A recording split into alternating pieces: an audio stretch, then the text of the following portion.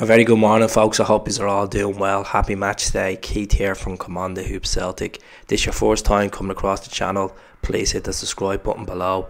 A thumbs up or a comment below would be fantastic. Just before I go to work, get a quick video done. So Celtic are looking at 2 strikers at the moment to add to the squad before the end of January transfer window.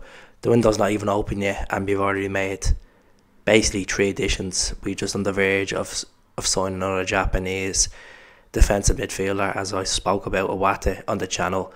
So Slovakian striker, 6'5". His name is Ladislav Almasi. He plays for Banik, Ostrava in the Czech Republic. He played against us in the pre-season over the summer. 6'5". He's after scoring 5 goals in 7 appearances so far in the Czech league. He's been capped for Slovakia 8 times, and reports in Czech Republic that Celtic are willing to put a bid in of 2.2 million for him. Now he's 2 years left on his current deal. Looking at the guy, kind of very similar to Giakoumakis, tall, physical, he'd suit Ange Ball. I don't know if the rumours are true, to be honest with you. It's all speculation, but I can't see Celtic going out to the Czech Republic and buying someone from the Czech market. We don't usually go for, Eastern European leagues, and that's, to be honest with you, we don't. The only one that we've really went for is the Russian league. We've scouted the Russian league. Obviously, we bought Hakizbanovic, we got Starfelt, and then Obligard from Rupin Kazan. So usually we have a reputation going for Rupin Kazan players, but let's see what happens with regards to Almasi, if it's true or not. We've been talking a lot about the World Cup South Korean forward as well, Cho Gi-sung. Now he's 21 years of age. He's 6'1". He currently plays for Yeobuk Hyundai Motors, and he's looking to leave to go to Europe.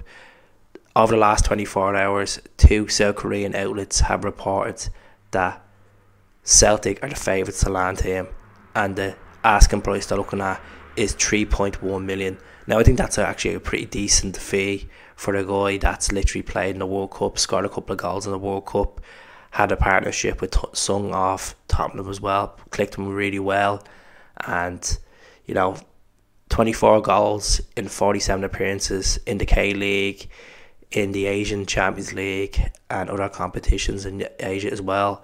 Very tall, physical, very similar to Almasi.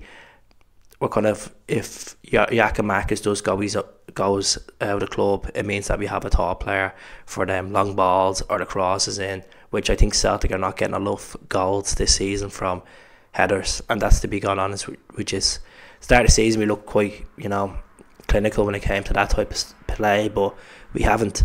So that's really it for me. Let's see what happens with regards to Almasi. Are we going to sign a 6'5" player for 2.2 million, or are we going to go out and pay 3.1 million for this South Korean World Cup star?